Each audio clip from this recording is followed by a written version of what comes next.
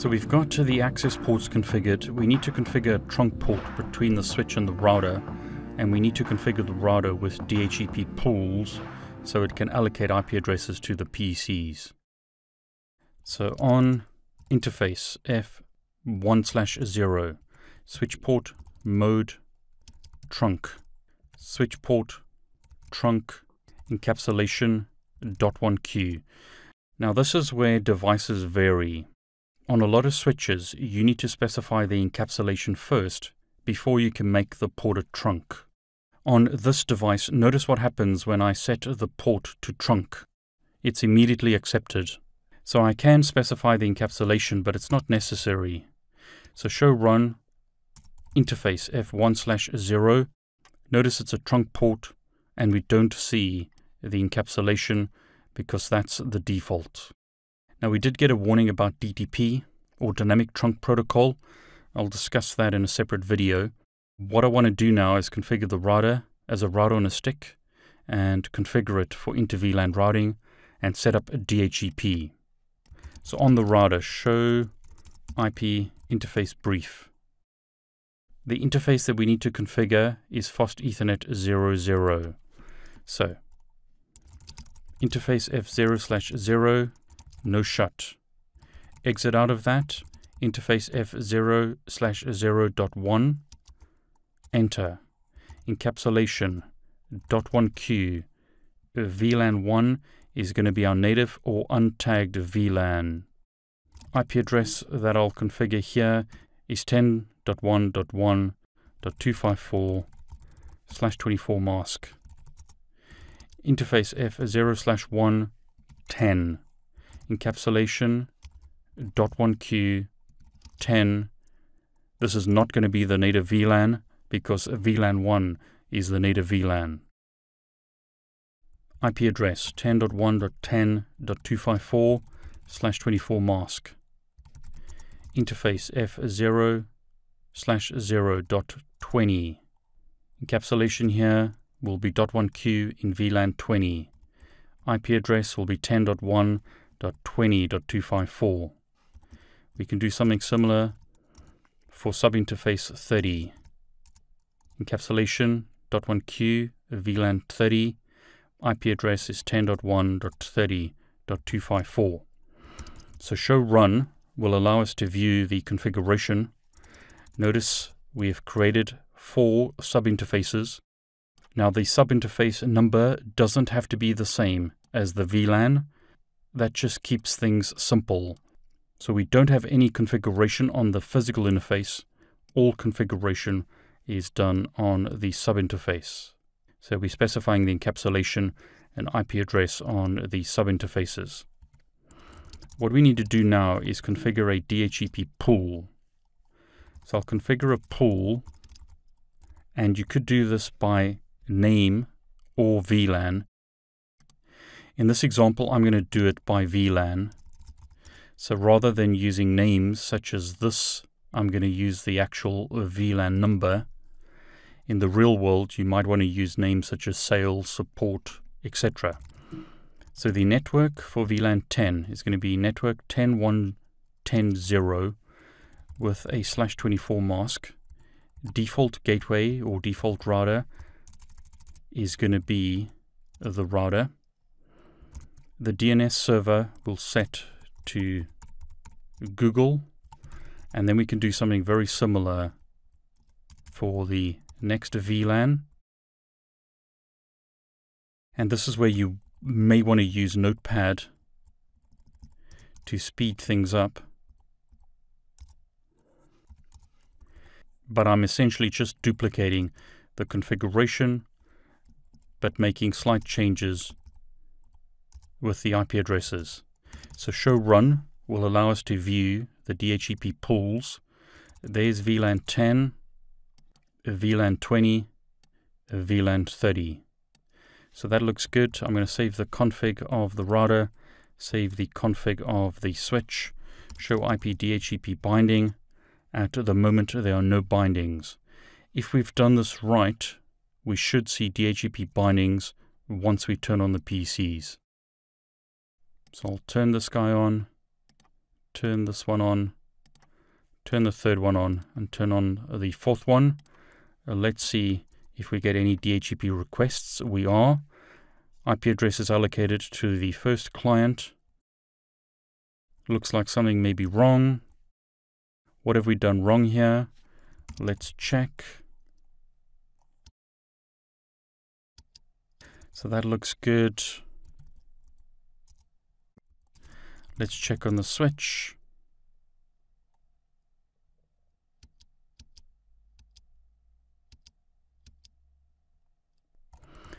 VLANs look good. Show IP interface brief.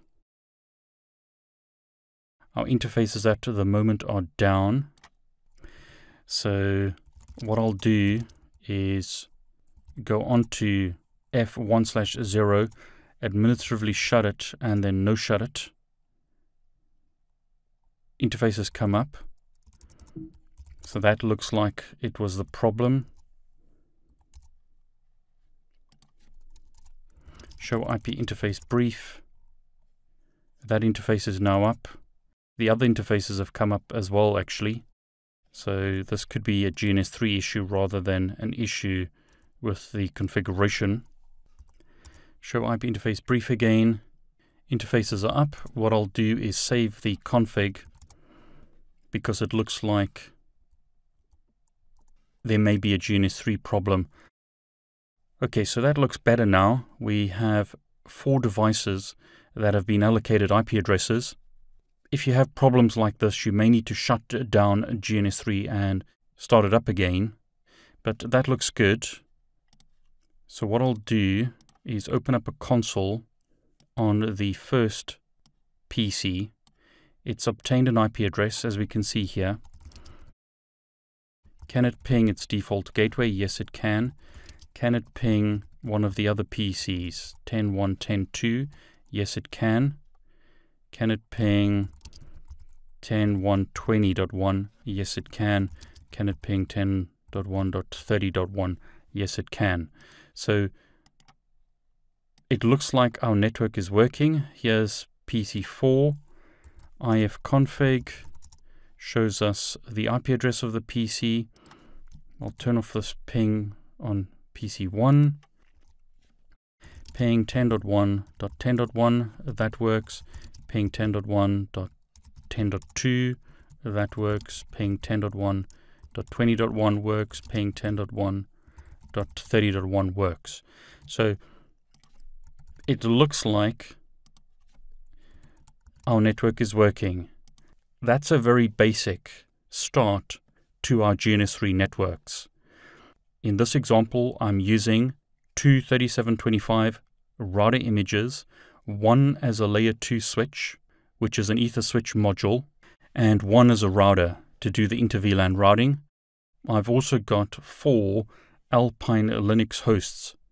The reason for using them is that they are very lightweight PCs. So that would allow us to build very large topologies without using a lot of resources. So hence me using those. I think that's a good way to start. Let's do one more thing before we end off this lab.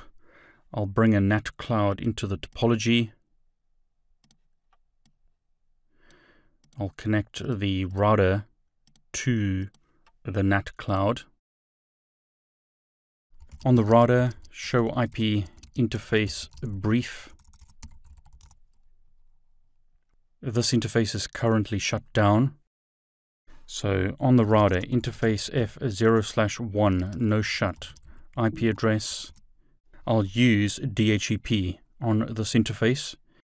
The NAT cloud should allocate an IP address to the router, and there it has. So can the router ping google.com? At the moment, no. We've got to enable IP domain lookup. Try again. Yes, it can. So the router can now ping google.com. Can the PCs ping google.com? At the moment, not. And that's because we need to enable NAT on the router. So I'm going to say IP NAT inside source list 1 interface F0/1 overload. So I'm enabling PAT or port address translation on this interface. Before I continue, I'm going to save the config in case something goes wrong. This interface is the outside interface. Notice what's happening here. Sometimes when you enable NAT on a router, it can crash the router, hence me saving the configuration before I go any further. It may be worth doing that on all your devices before you enable NAT on your routers in GNS3. Okay, let's come back. IP NAT inside. Now I've made a mistake in the configuration. Do you know what it is? I'm going to fix it shortly. So the last thing I need to do is create an access list 1, permit, and I'm going to permit the networks individually so that we can restrict who can get to the internet. Here are the 3 networks. The management network won't be able to get to the internet, but this router can get to the internet. The switch won't be able to, but let's see if the PCs can. At the moment we're still having a problem. Show IP route, show IP NAT translation, no NAT translations. What did I do wrong? Let's try PC1 ping google.com, show access list 1. We are getting matches on our access list. So you can see 4 matches here. Do that ping again. Show IP NAT translation. Definitely something wrong with our NAT configuration. So why is this not working? Did you spot the mistake that I made? Now notice this here. IP NAT inside is on the physical interface, but I should actually have that on the sub-interfaces. So what I need to do is go onto each sub-interface and use the command IP NAT inside,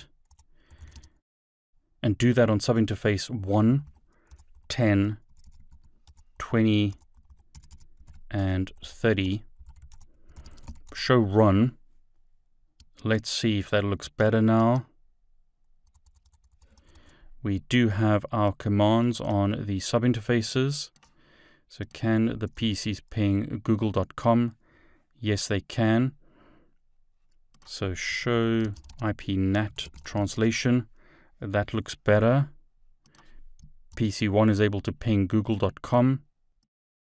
Here's PC4. It can also ping google.com.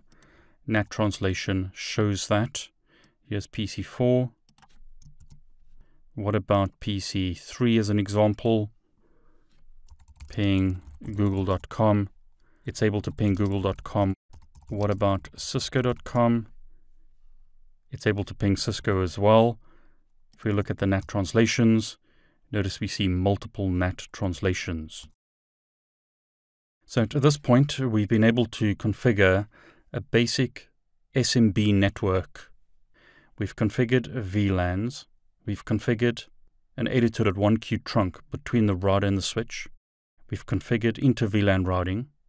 We've configured NAT, or port address translation. We've configured DHCP, and we've tested connectivity to the internet. I hope you enjoyed this video. If you did, please like it, and please subscribe to my YouTube channel. I want to wish you all the very best.